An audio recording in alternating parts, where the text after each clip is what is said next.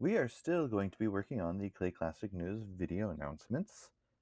We might be out of school, but we need the Clay Classic News more than ever because we want to be able to connect with people and show faces, and it'll give everyone a chance to kind of have that community. So, in order for us to stay and be connected, I'm calling on all of you to submit fun video segments that we can use on a weekly basis. So, you're going to have a list to choose from. And if you think something unique other than that list, just contact me through inbox and I'll let you know if that's a good idea or not.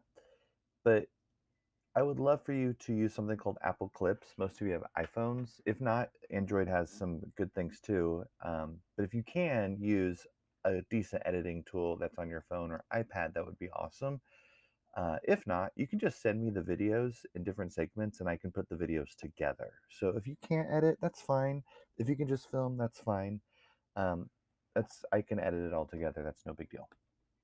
So, not that I need to say this, but I'm going to. Just make sure this is something your grandma can watch. We got to keep it appropriate. This could be something that we actually send out to families as well. Typically, our video announcements are seen only in school, but this could be something we put on Twitter and Instagram, and everyone could watch it.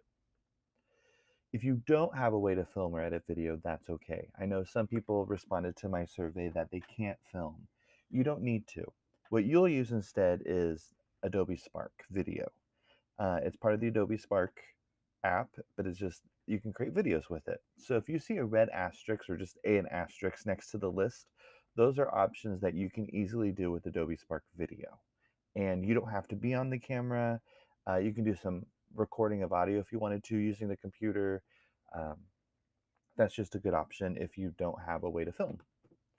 So these are the things we can choose from. So weird holidays, did you know, on this day, fun things to do while stuck in the house, a how-to segment, a 10-second talent pet edition, challenge segments, book recommendations, word of the day or words of the day, and riddles. And if you click on any of these topics, they'll actually take you to a description of the video. So if you click on Weird Holidays, it'll take you next to what Weird Holidays is. And problem is you can't get back to the list. That's slide 8, so you'll have to click all the way back. You can stop watching now. I am going to go through all the different segments that you could do. So let's start with Weird Holidays. So start with any day of the week. Typically, we start on that Friday, and we work our way to Monday, Saturday, Sunday, Monday, Tuesday, Wednesday, and Thursday. And each day is just usually assigned to some weird holiday. So do that. Do skits, do props, do dress up, whatever you want to make it fun. And it's always good to put the text on the page too to tell us what the holiday is.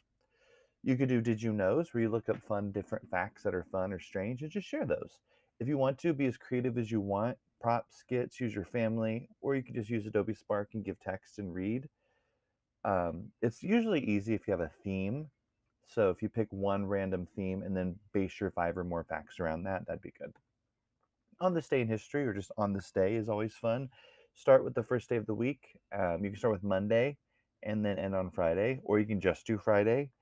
But usually it's an on this day on March 23rd in 1944, this happened. So it's always something that happened in the past. And since we typically run announcements on Friday, this is something you can do, anything historical. That link there will allow you to see the research. And then also have, just to go back, the weird holidays, a couple links you can work with. Fun things to do while stuck in the house. We've never done anything like this. I don't quite have any examples, but what are fun and creative ways to pass the time? One of the examples we're going to have is a teacher created a bowling alley in their front hallway. So you can show us how to set it up, what we'll need, kind of like a how to, and make sure it's safe and functional. So have fun with this one. I'm not quite sure what this could be. This is in your hands. A how to segment. What are you good at? Do you want to show us how to do something? Give us a how to video. You can show us how to cook, put something together, draw, paint, anything. I put an example of a little girl doing a food tutorial, which is fun. Just make sure you edit it down so we're watching you and the important parts of the segment. We don't need to watch all 30 minutes of you cooking something. 10-second talent pet edition. Since we can't go through the halls and find people do fun things, we're going to see what our pets can do. So if you've got a pet that can do some cool tricks, This will just be a one-time submission. All the other announcements, you'll have to do something different, but it'll be a compilation probably. So we'll see teacher pets, your pets, and introduce them, show us their tricks, just something fun. We could do a challenge segment. Give yourself a challenge and then see if you can do that challenge in a certain number of minutes and an amount of time. So you can challenge yourself and we can watch you and laugh and it'll be fun. Or give us, the audience, a challenge. Describe what we'll need. Is it build something using paper, tape, and a ruler and see how tall we can make it? Sometimes those are activities you do in the classroom. Um, so some kind of challenge that we can do, and then you tell us what we need, and then I will have teachers get photos or videos. We'll request, hey, make sure you send our videos or photos to your teacher. And the next video announcement, we can see some of those challenges being made. Uh, Book recommendations are good. This is our chance to showcase some awesome stories out there. We know what to watch, we know what to listen to, but what are we reading? So, what I'd love for you to do is introduce your book, show us the book cover, give us a short explanation of the plot, don't give away any spoilers, and then explain why we should read the book. I gave an example to your right of a kid doing a pretty decent job of one. Word of the day. This one may seem kind of boring, but I think it's a lot of fun and we should do more of it. You choose a big, crazy word that many people might not know and you teach it to us. Tell us the word, make sure we can see the word on the screen, give us the definition of the word, use it in a sentence, do a couple words. You don't have to do one, you can do more than one. Make it into a skit, add props, family, your pet. Who cares? Have fun with it. Notice I did give you two decent Sesame Street examples, so if you've got puppets of your own, go for it. The last segment we can do would be riddles. Find some fun riddles and ask them to the audience. And what we'll do is we'll split this up into two parts. The first part is you asking us the riddle, but you don't give the answer right away. And then we'll wait and show a few more segments throughout video announcements. And then number two will come back to you and you'll say something like, do you know the answer to? And then you'll say the riddle again. And then you give us the answer.